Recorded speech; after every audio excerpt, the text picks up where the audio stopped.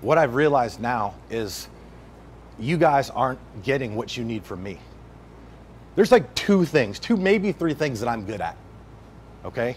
And one of them is teaching people how to be better. And I've been on this fucking high horse lately, or whatever I've been doing, and I just kind of lost focus about what's really important. And I'm sorry. I haven't been doing my job, and I promise you I'm going to fix that. And the first thing that I'm going to do to take a step in that direction is remind you guys of the most important thing about this company, and that's our mission. I expect all of you guys to be able to recite our mission statement by heart. If you can't do that right now, please get on that. Because it's not just important to me, it's going to be important to you, the success that you see in this company and the success of your team overall. Okay? If we all understood the levity of what it is we do every day, these things that I'm having to, stand up here and talk about, these things that I'm getting in Rome's ass about every day, they wouldn't be an issue. And I realize that I created this vision, and it's extremely unreasonable to think that there's going to be anybody else ever that will be able to communicate and lay out the vision better than me. But that's kind of I guess in my mind, for some unknown reason, what I've been expecting from our supervisors here. Don't work that way. Guys, we're here to help people. All of us get to come to work every day, have a good time. We get paid to do personal development, paid to work out, right? You guys get to go out, give back in the community, have fun in the process, get paid for that, right?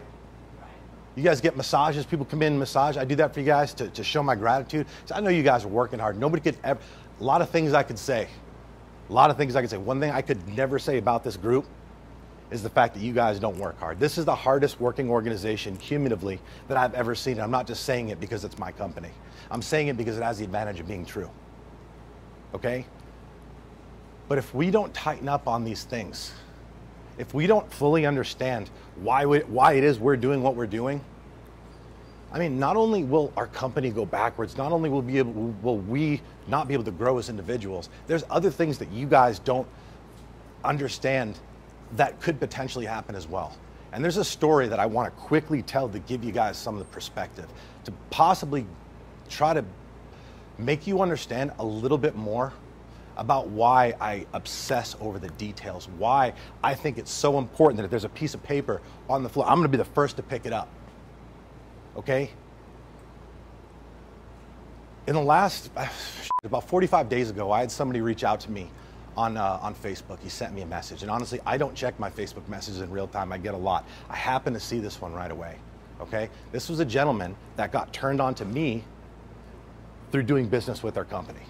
He'd been doing business with our company for a couple months and got to a point where he'd lost his job, his life was falling apart, and in his message, he told me that as he was sitting there next to his wife, he was contemplating ending his own life. I sent the guy my phone number, we talked, talked him through it.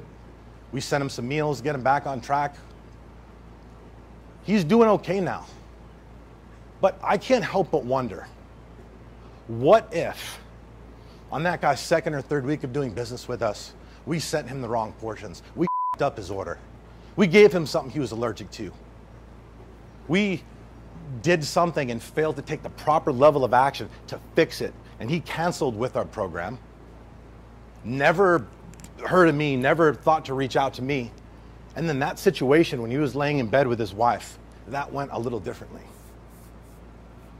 That is why I stress this stuff. And that is why I tell you, when we come in here to do what we do, it's for our clients.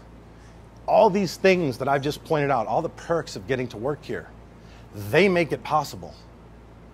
We're not here to get massages and have fun and work out. That is a direct consequence of the hard work and the mission that we are on.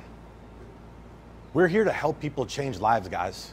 And if we're not doing the things that we're supposed to do, not only will we not be able to change lives, in some cases, we might not have the opportunity to save some.